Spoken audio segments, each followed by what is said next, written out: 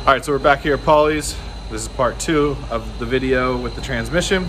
And I got the comparison between the two forks. And I feel like it's pretty apparent as to what the issue at hand here is. On the right side, we have fork that came out of the car. On the left side, we have new fork. Now, I think our issue is pretty clear that the opening in the fork that the ball rotates in is obviously worn out on this one, as opposed to the new one. We just clip this in to the new fork, the new fulcrum ball, and there is zero movement of the fulcrum ball within the fork. Whereas like this one, there's a lot more space in that insert for there to be movement. Last night I thought the one fork was bent, but it turns out that they do have a natural bend to them from the factory. So all that is good. But yeah, I think we basically found our issue. So I just put the old fulcrum ball into the old fork and the new fulcrum ball into the new fork, and you can see how it rotates. And this one doesn't really rotate. But then also this. You know what's funny too? And then it doesn't even have any movement in there. You know what's funny? At idle, yeah, oh, you hear a rattle? Sometimes you would hear a rattle, and it had to have been the fork moving around on this ball. Wow. Holy crap. That is unbelievable. Up and down, in and out, whereas this is nothing. I think we found our issue.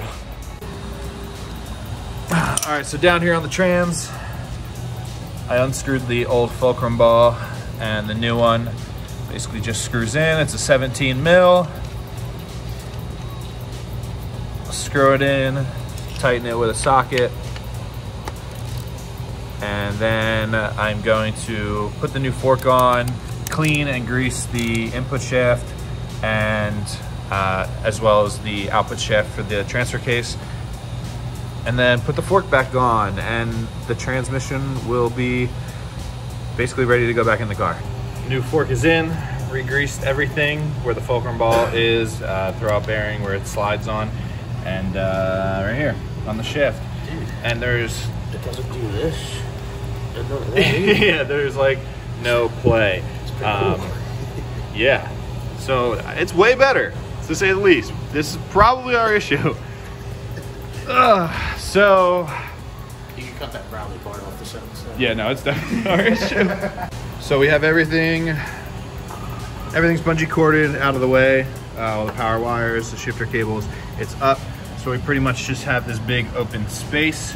We gravity bled the slave, and it was just straight up fluid pouring out of it. So kind of knocks out the fact that there's a possibility that the slave or the hydraulic system still has air in it. So we know that that is good. And now we are just going to figure out a way that we can manhandle this transmission back up into this engine bay and start zipping this thing back together. So we're having some troubles. So a little Taco Bell break. You know, clear our minds. And we'll get back into it and try and get it to work. We're just having trouble getting that back piece to clear the subframe while also being able to rotate it. And then also clear the frame rail. But we'll get it.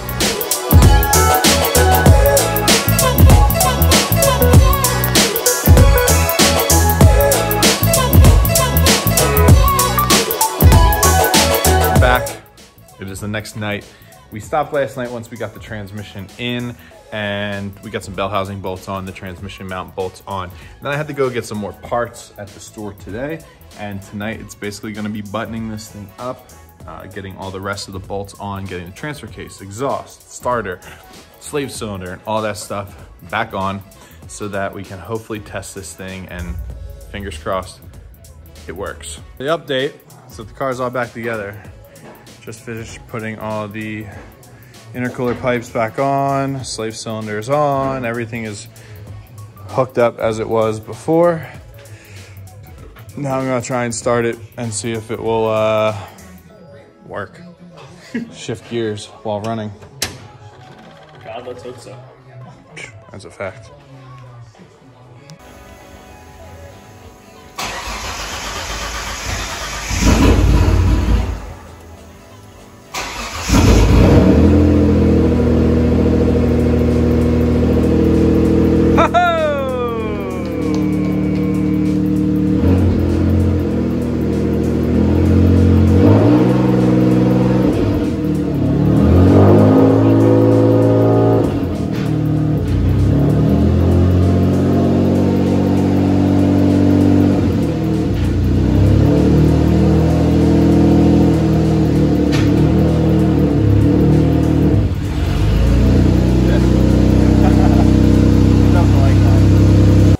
Oh, this should be interesting.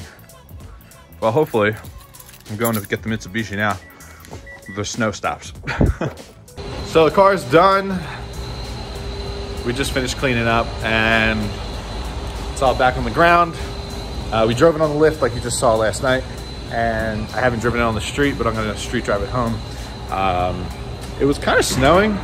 I'm hoping it doesn't actually continue to snow, but hopefully everything goes okay. I'm gonna have to stop and get some gas.